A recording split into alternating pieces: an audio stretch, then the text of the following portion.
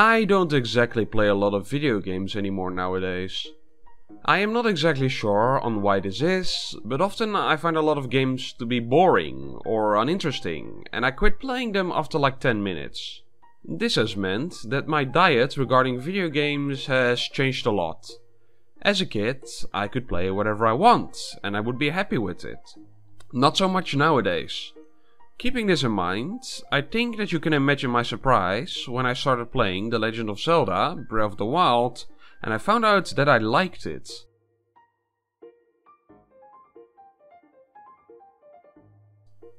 Now, I have never really played a lot of 3D Zelda games.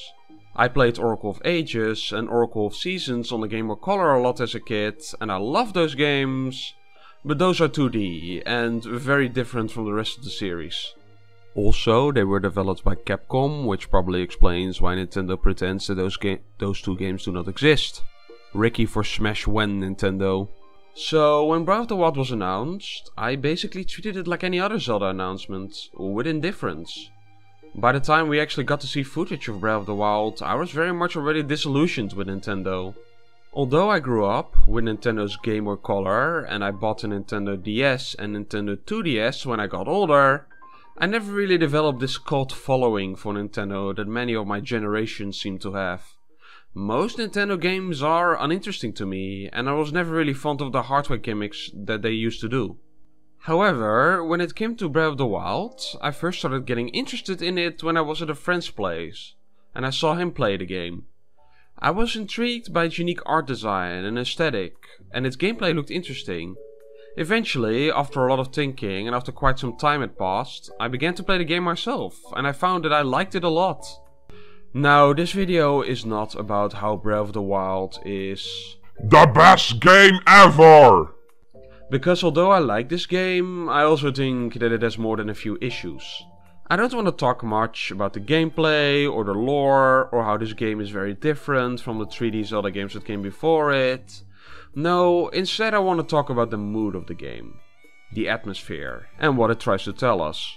You see, I have always considered the atmosphere that a game conveys to be one of its most important parts. I have played so many games that were good on technical levels and did almost everything right, but I found absolutely atrocious to play because the game had no atmosphere. Atmosphere can make or break a game for me. A game with good atmosphere can keep me enthralled for hours, regardless of the quality of its gameplay. For the most part, at least.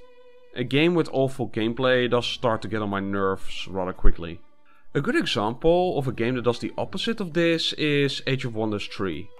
Age of Wonders 3 is a turn-based strategy game that does almost everything right. It has interesting factions, a cool story, very good gameplay and a good soundtrack. Yet, I find the game to be utterly boring and uninteresting. Why? Because the game to me feels sterile and moodless.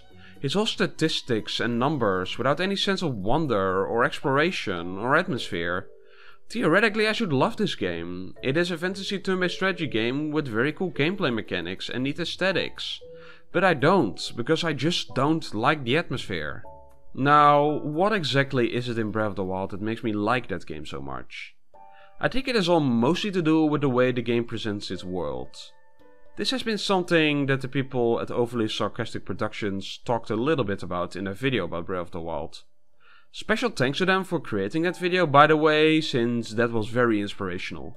The world as presented in Breath of the Wild is very old. Breath of the Wild is at the end of the Zelda timeline, which I cannot believe is a thing that exists. So all of the events of the other games are ancient history and myth by the time that you roll out of your cave at the beginning of the game. I am not sure if this was intentional by the game developers, but the world feels very old. You can find ancient ruins everywhere, and if you're a Zelda nerd, then you can even find references to the other games scattered all across the map. Which brings me to another important thing. You see, Breath of the Wild takes place in what is essentially a post-apocalyptic world. I'm not making this up. The entire story of the game revolves around you fixing the mess left by Calamity Ganon.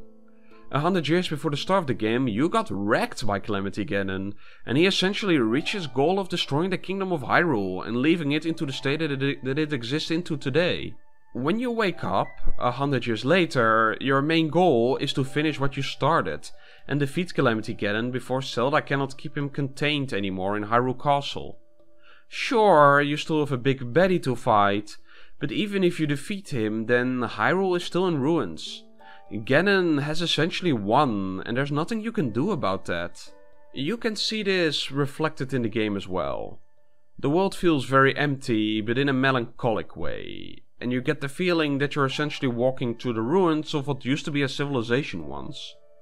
Sure, there are still people around in towns, not to mention all the monsters that are around, but in many cases you spend a significant portion of the game walking through what is essentially the aftermath of a big war. When you think of the post-apocalypse, what is the first thing that comes to mind? Dry wastelands, lack of vegetation, constant grey skies, a bunch of maniacs in souped-up cars with spikes and leather everywhere chasing you.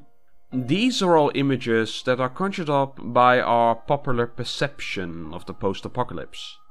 The post-apocalypse in our mind is dour and depressing, often inspired by Cold War images of a nuclear winter. Breath of the Wild is interesting in that the post-apocalypse, as portrayed in that game, is actually rather calm and positive. Like sure, major cities and towns are gone, but people are still around, surviving and in some cases even thriving. Plant life and vegetation is abundant and animals are very prominent. Breath of the Wild's atmosphere sketches a more positive view of the post-apocalypse. Sure, lots of bad things happened, make no mistake. But life just goes on, just as it always has. You're walking through a still living and breathing world, and the atmosphere makes this all very clear to you. Breath of the Wild's map design is done in a very deliberate way. It does not outright tell you the story, but rather lets you figure out the story gradually on your own. Some of this is more obvious than others, but Breath of the Wild's map is filled with stories, and you're the one experiencing them. Now, what creates a good atmosphere in a game? That really depends on the type of game, but in general, it is a harmonious combination of graphics, aesthetics, soundtrack, sound effects and gameplay. I will say that Breath of the Wild's open-ended gameplay makes it especially suitable for creating an atmospheric experience. But its unique visual design and graphics, in combination with its minimal but excellent soundtrack and sound effects, all blend together to create an experience that is very melancholic, but also very calming. I have often spent times in the game where I basically stop what I'm doing and just take in the environment around me. I rarely have had a game make me do that. Breath of the Wild, to me, is a game about light at the end of a tunnel. Its backstory is apocalyptic, and you're walking through the ruins of a world. But life goes on, and eventually the darkness will fade. It kind of reminds me of back when I was a kid, and I was really interested in astronomy. I loved reading about the planets, stars, comets, asteroids, pulsars, quasars, and all kinds of other astronomical objects.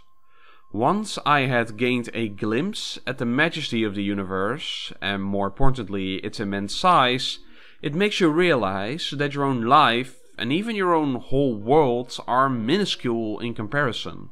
Some people would find this terrifying, and I don't blame them, but I've always found some comfort in this. There's a certain comfort in knowing that everything will pass eventually, and that in the grand scheme of things, nothing really matters, so you might as well enjoy your life and the things you do. Now look, I realize that a lot of what I'm saying is my own projection. I played Breath of the Wild back when I was essentially locked up inside and in an awful mental state, so it kind of functioned as a pick-me-up for me.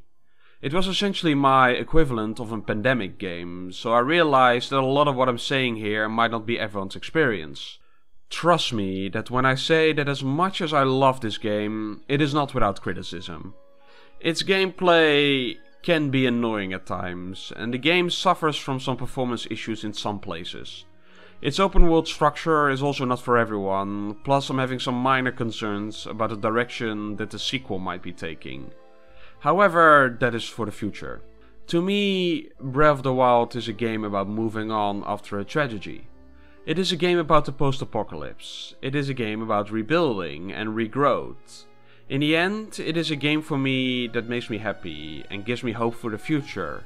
And honestly, with all the flat out apocalyptic stuff that is happening now, I need hope, something hopeful like this. Also, you play as a moaning, hot, androgynous elf twink and you're surrounded by hot people 3 times your size and oh baby, I'm here for it!